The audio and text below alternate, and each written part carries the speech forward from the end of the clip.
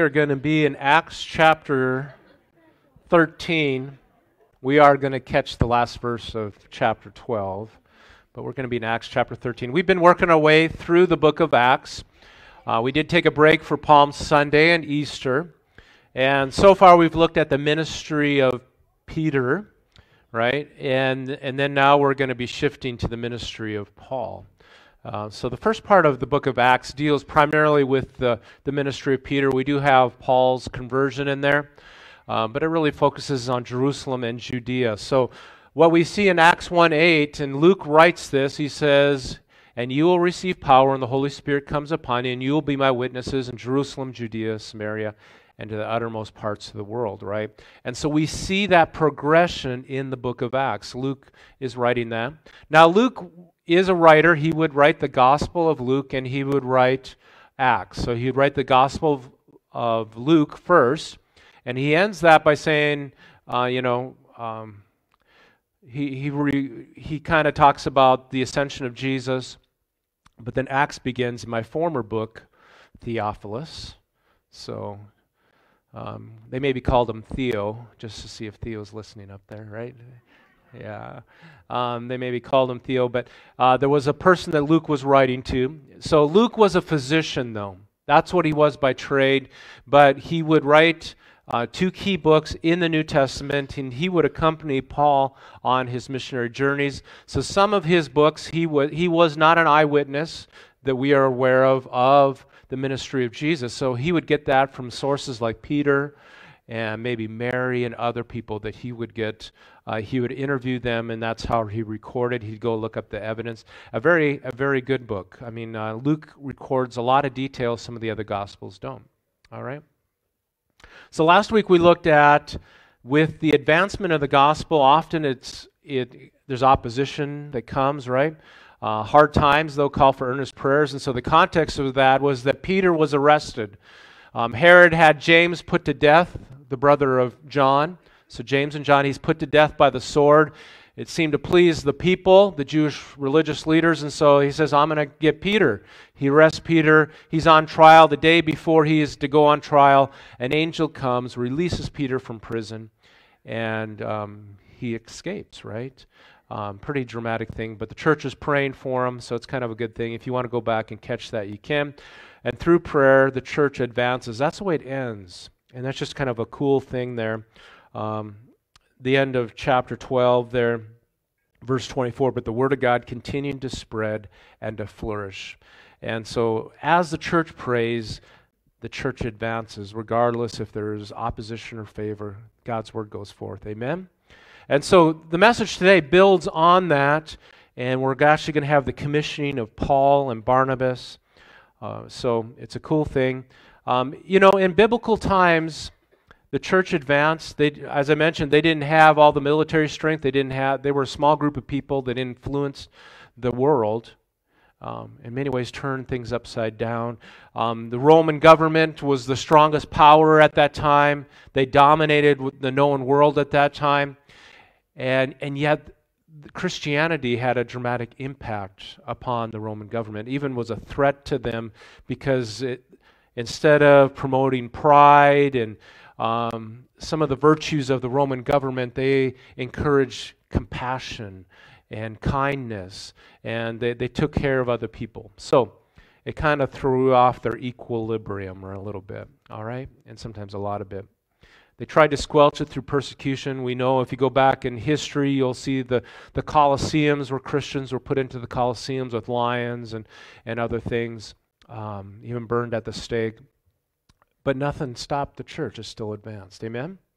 And that's pretty cool. And even in more modern times, we've seen like in China where communism tried to squelch Christianity. Instead of squelching it, it spread and continued to grow. All right. So the question I have, though, as the church goes forward, how do we know what we should do? How do we know what we should do as a church? Often, I can tell you in our day and age and culture, we go to the experts out there, right, in the field. The churches that are maybe growing or that are large, or the authors, we go to those things. Some good resources there, all right? But the early church didn't have any of that. They didn't. They were kind of going out there blind, kind of like our fellowship when we started in 1914. There wasn't a lot of research, and people looked at us. We had great favor, folks. We grew significantly in those early days. It was very incredible. And so they all kind of looked at us and said, "What are you doing?" And we said, "Oh, I don't know. We pray, we seek God, and God blesses." So, how do we discern the best way forward in times that we live in? Right now, the thing is that, especially after COVID, our world is changing so fast. And that businesses and churches, everybody's just trying to keep up because things are changing so fast in our culture. You kind of almost get whiplash, right? And so as the church, if we are to fulfill our vision and our mission, what God's called us to do, how do we do that? So that's what I want us to answer that question and look at. What do we see in Scripture that helps us with that? So let's bow our heads in prayer. Father, we thank you for your word. I pray that you would speak to us in these moments that we have today. Speak to us through your word by your Holy Spirit. Make it come alive. It is the living word of God. We thank you. We praise you. We ask it in your name. Everybody said? Amen. Let's start in verse 25 of Acts chapter 12. So 12 deals with Peter's imprisonment and release from prison. We left off on verse 24. But we have to catch verse 25. A lot of your Bibles include that in the section of chapter 13. They include verse 25.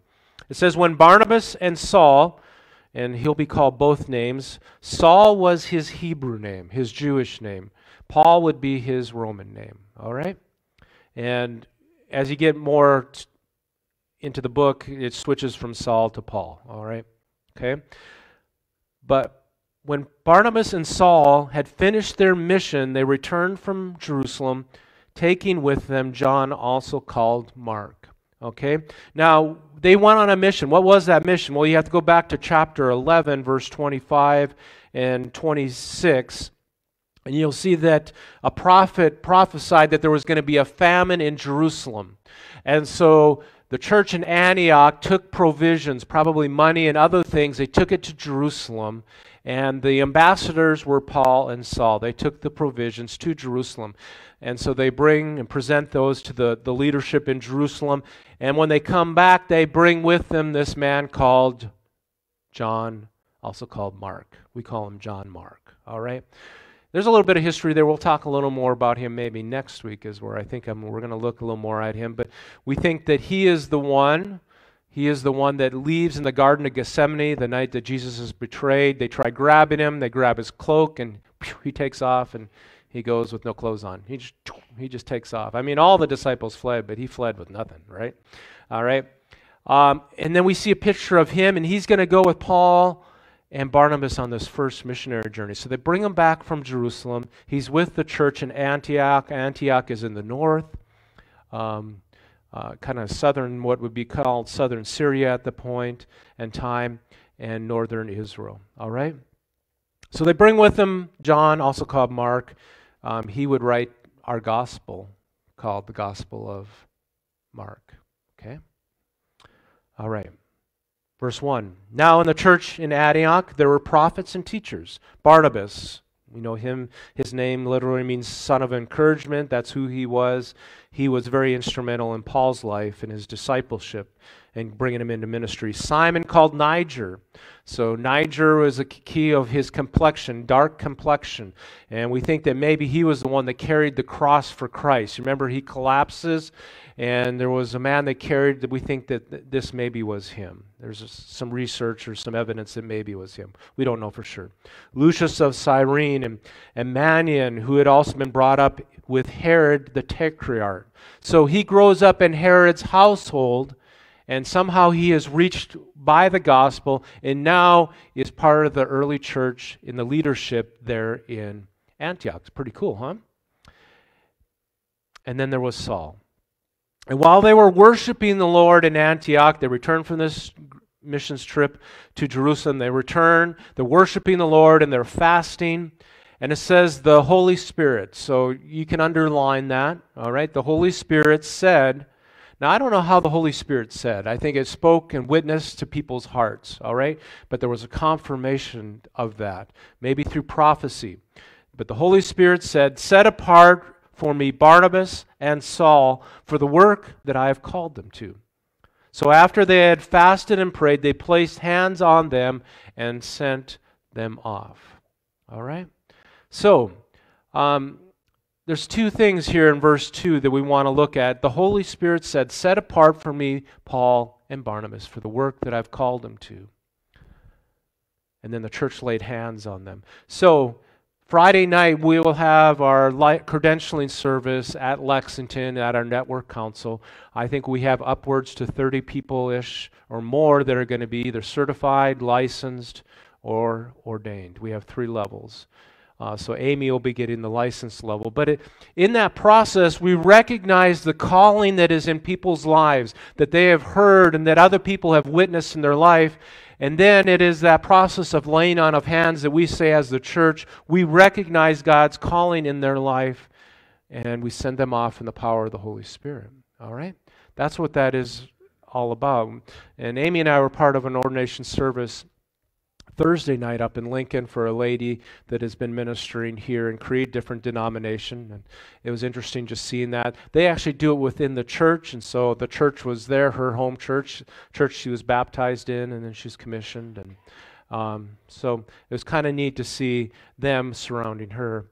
And I was there just as the ministerial president here in Crete, and just to share about what she does here. But there's a couple things to note here. First of all, it is it is God that calls us. So when we interview people for credentials, that is one of the people can be gifted. Maybe they're a gifted speaker, they're just very charismatic, just are really good with people, or just good looking, or they just have a lot of good things going for them. That's great. All right? That's great. But the most important thing is that there is that calling. What do I mean by that calling? That they sense from God that God has set them apart to do a work for Him. He has called them. Paul was called by God, right? On that road to Damascus, he was called, and God said there, "I'm going to make you a light to the Gentiles." Now, 11 years later, it is finally going to happen. It's finally going to take place. It wasn't immediate. He tried jumping into it real quick, and he had a lot of opposition. They tried killing him and stuff like that. But he goes through a process. Now God says, now it's time to release you.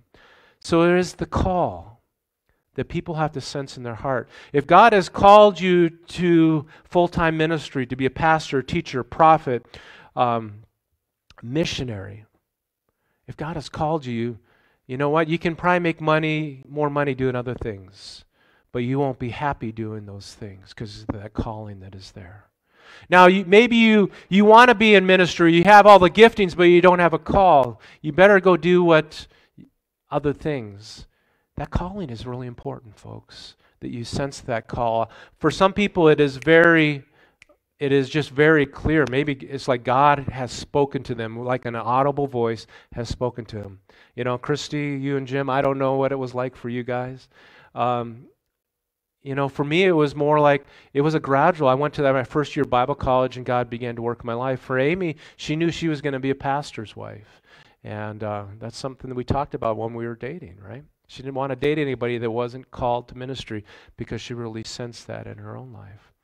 That calling is important. And so when it says that, "Set apart for me Barnabas and Saul for the work that I called them to," it was already something. I think Barnabas and Saul already felt the calling. And now the church was bearing witness to that, going to lay hands on them and commission them. All right?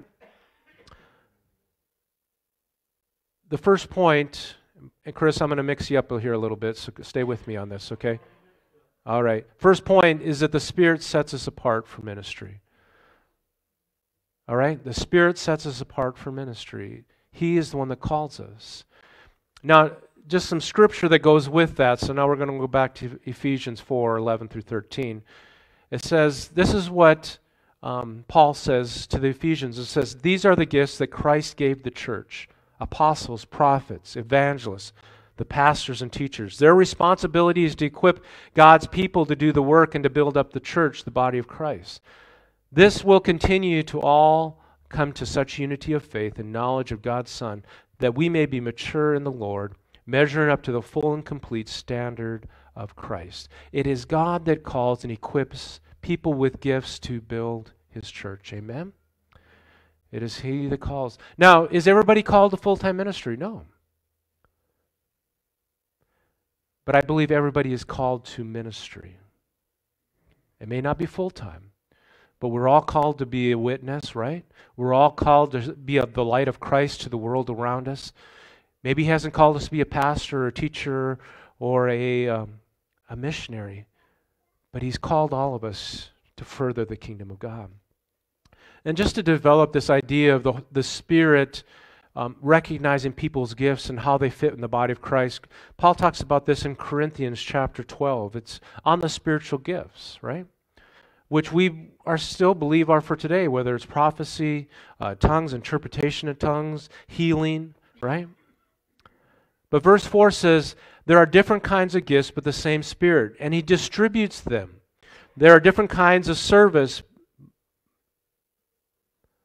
and kinds of working, but the same Lord. There are different kinds of working, but all the same, and in everyone is in the same God at work.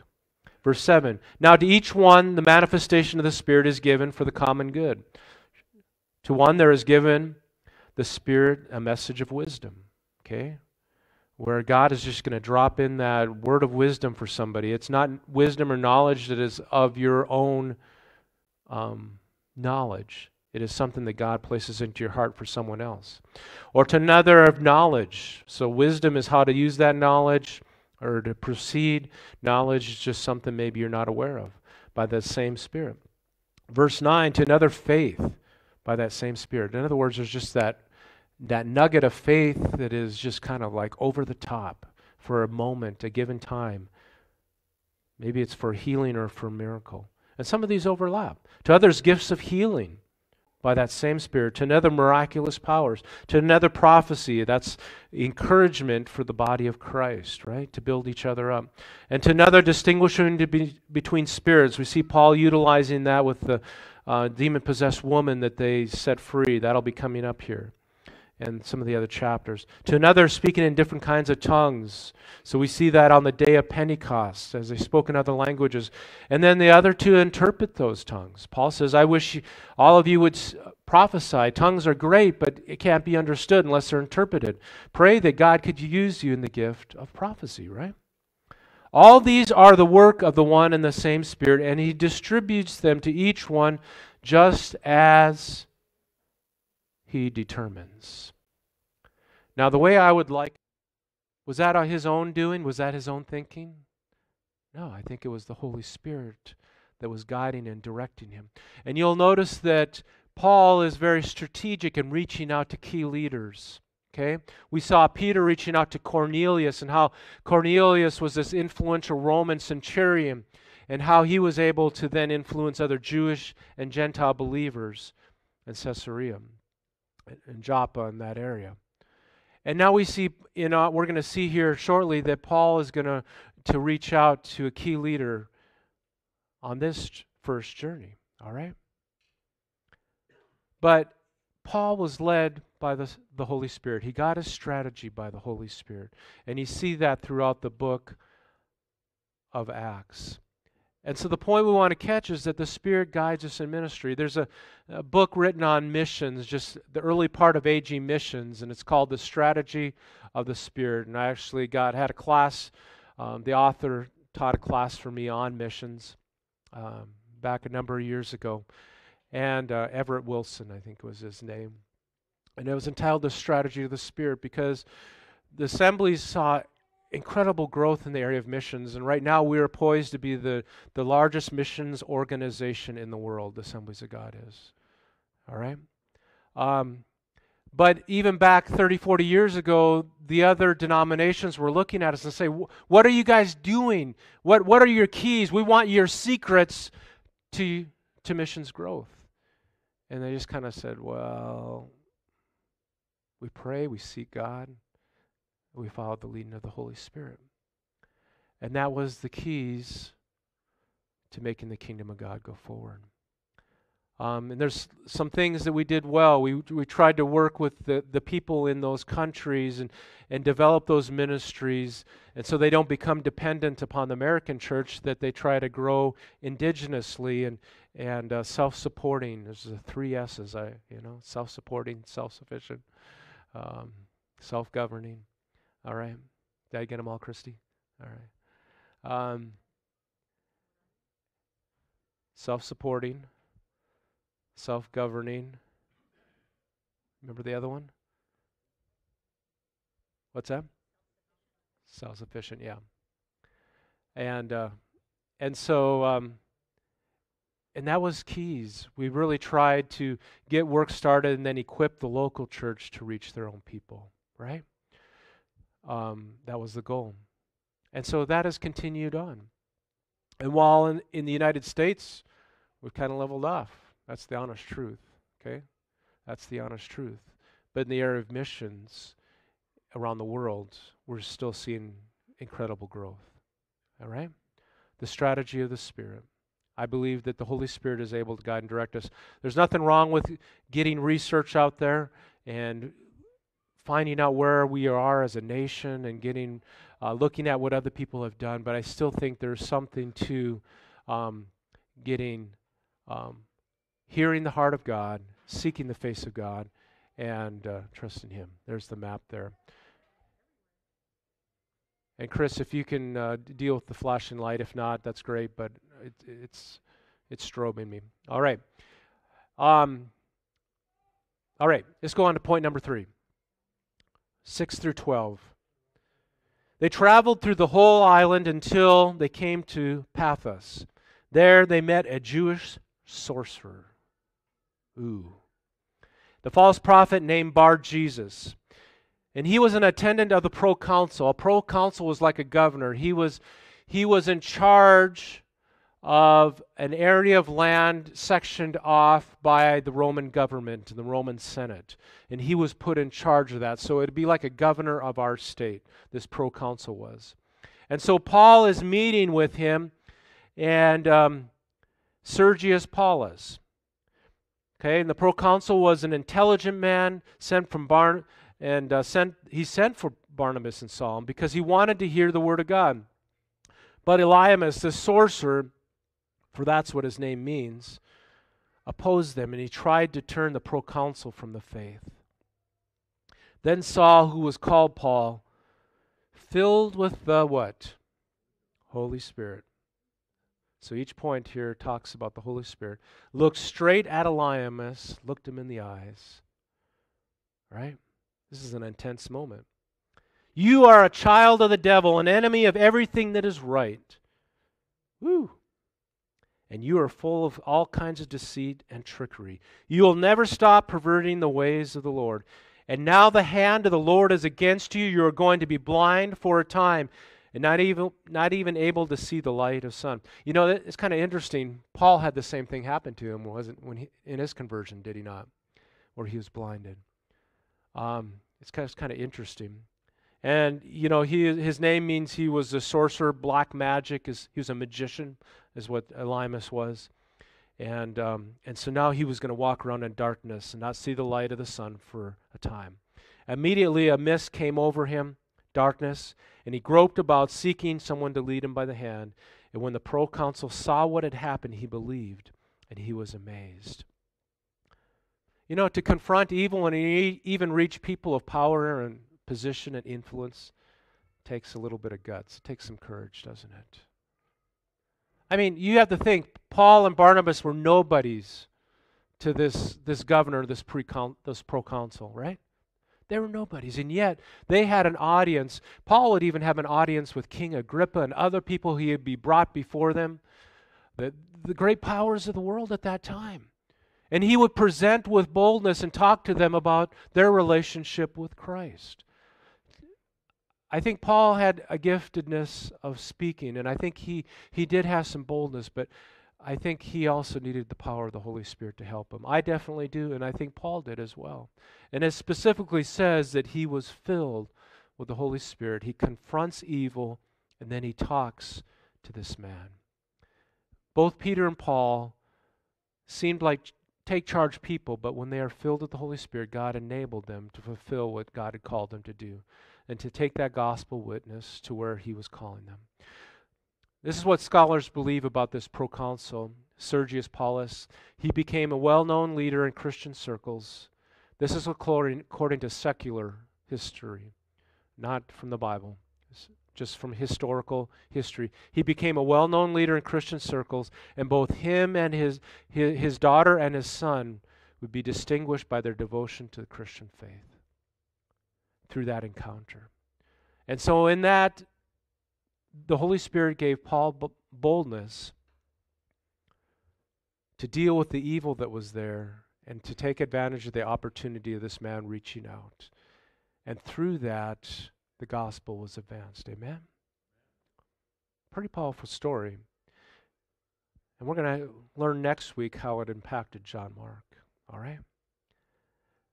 But we see the Holy Spirit guiding Paul and Barnabas. We also see that the Holy Spirit equipped him with courage. I'm going to have the musicians come. You know, the Holy Spirit was setting Paul and Barnabas apart for a specific ministry. He guided them in that ministry, and he provided the courage and the boldness to carry it out. The strategy was by the Holy Spirit. You know, sometimes it's nice to have a book, a textbook, and say, do this, this, this, and this.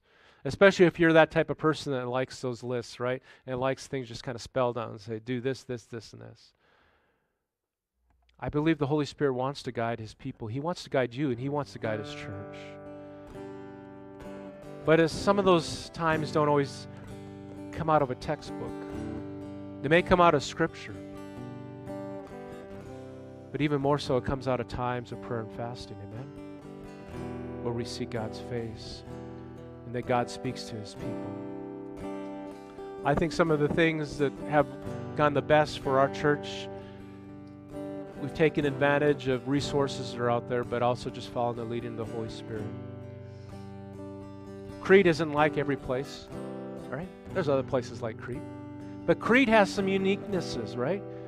And God's positioned us in a place where we also reach to Western and Wilbur, up to Lincoln, to Seward. And we have a diverse population, right? But I believe God can give us the Holy Spirit to allow us to fulfill our vision, to lead, love, and connect people here to that life-changing relationship with Christ. What am I asking you today? One, first of all, I have a couple questions for you, like 4 or 5. Is God calling you to full-time ministry? Do you have an open heart if God is calling you? And I know some people are very gifted and they can do a lot of different things. All I know is that if God is calling you and you hear that call, you can do a lot of things. You can even make a lot of money. But if that's not where you're supposed to be, you're not going to be fulfilled in that. People have left companies and organizations making millions of dollars to go into ministry because they weren't fulfilled. They knew that God had a calling upon their life. Amen?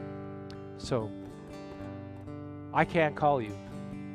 Now, sometimes as a pastor, I recognize giftings in people. So I try to call that out. Okay? I try to call that out if I sense that. But I can't call. God has to call.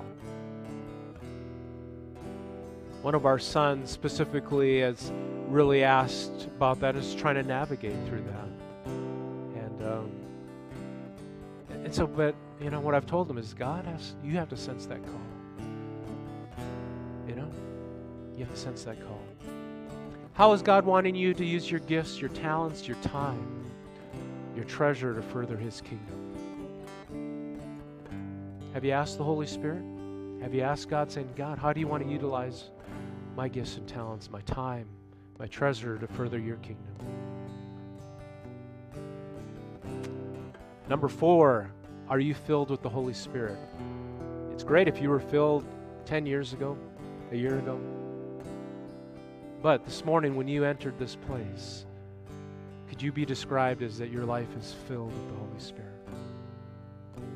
If not, that's okay. God's here. He wants to fill us before we leave, right? Do you sense His empowering presence in and upon your life?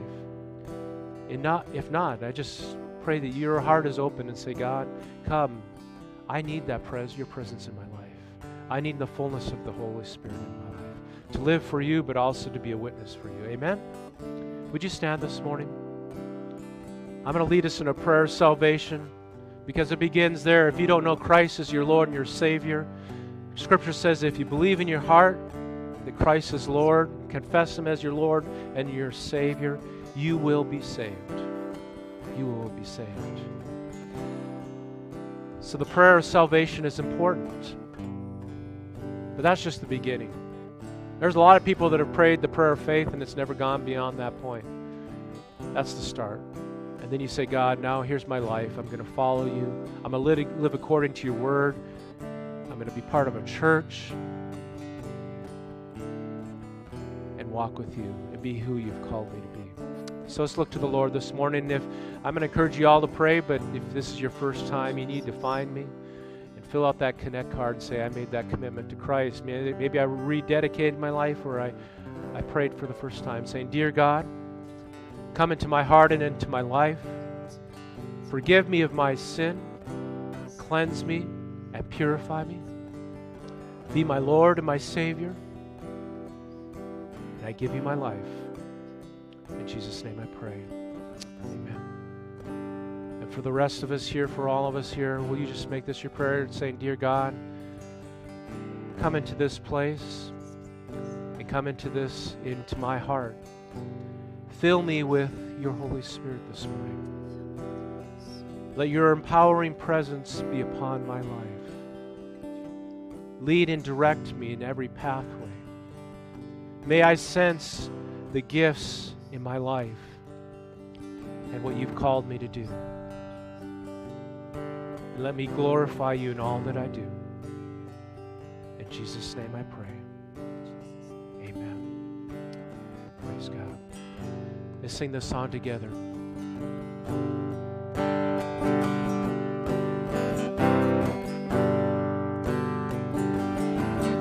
I'm calling on the God of Jacob, whose love endures through generations. I know that you will keep your covenant.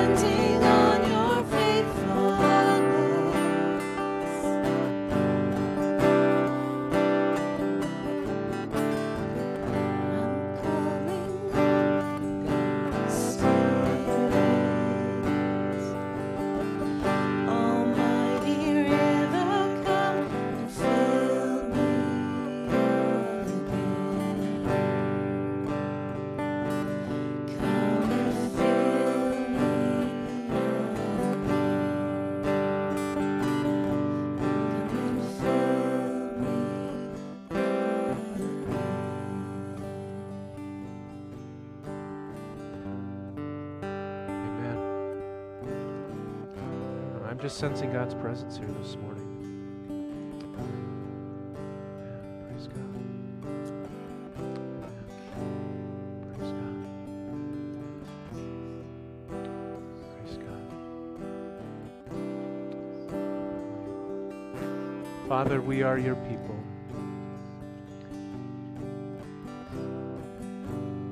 And you love us with an everlasting love. And you call us into relationship with you.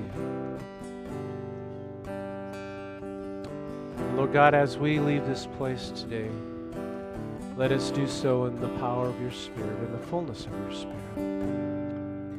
Lord, we're just clay vessels. We have cracks, flaws, but you've chosen to fill us and place your Spirit within these earthen vessels so that your all-surpassing power may shine through that.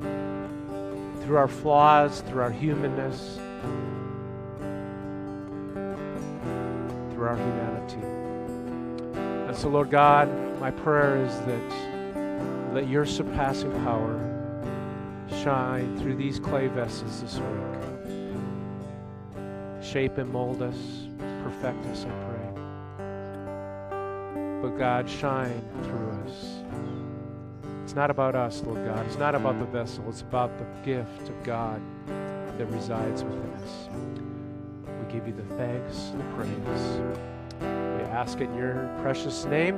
And everybody said, amen. Hey, God bless you this morning.